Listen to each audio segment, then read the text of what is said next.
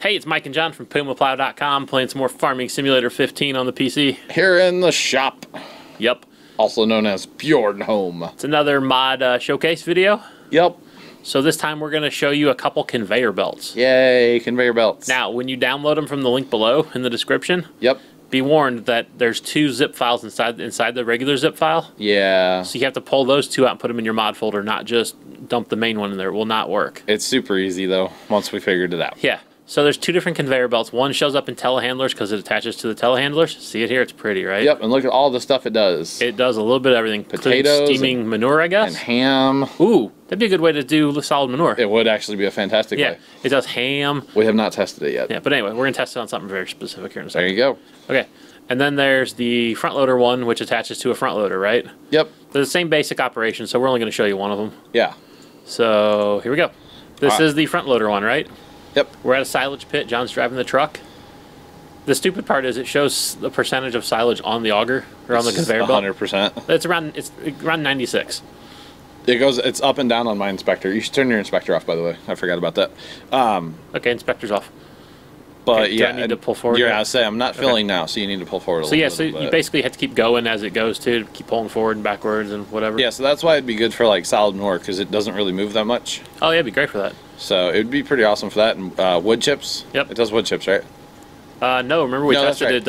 It doesn't do wood chips for some reason. Of all things it doesn't do, it doesn't do wood chips. We still need a conveyor belt for wood chips. Yeah. But you really don't need to store wood chips. No, but if you are storing them, simply because you just don't need to. So after I'm full here in just a second, why don't you like show the people how it moves? Okay. I'm almost full. So you use your front loader controls like you would a bucket, let's say. Yeah. Actually, you need to back out of the pile right now. That way it empties, remember?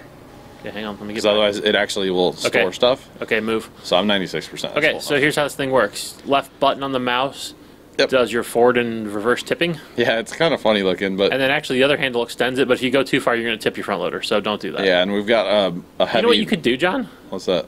Oh, no, never mind. So you could put it over a wall, but that wouldn't really work. That would look silly. But anyway, in transport, I transport it like this. Yeah.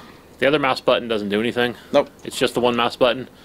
It's got your 4 basic directions, tip it, and, I don't know why you'd ever want to raise it like this. Tip it in, forget it?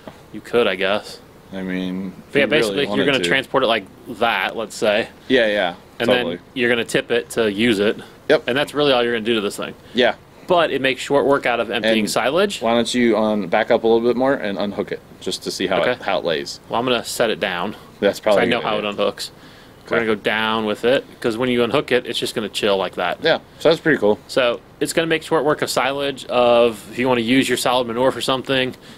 If you have a map that has grass storage or wheat storage, straw storage, one of the modded maps that'll work for that. Yeah, yeah. But yeah. Well, it works for silage, so I'm happy. Pretty much. So you'll be seeing it soon on our stream map. Darn right. So that's the silage conveyor belt thingy. There you go. Until next time, we're Mike and John from PumaPlow.com. See ya. Toodles.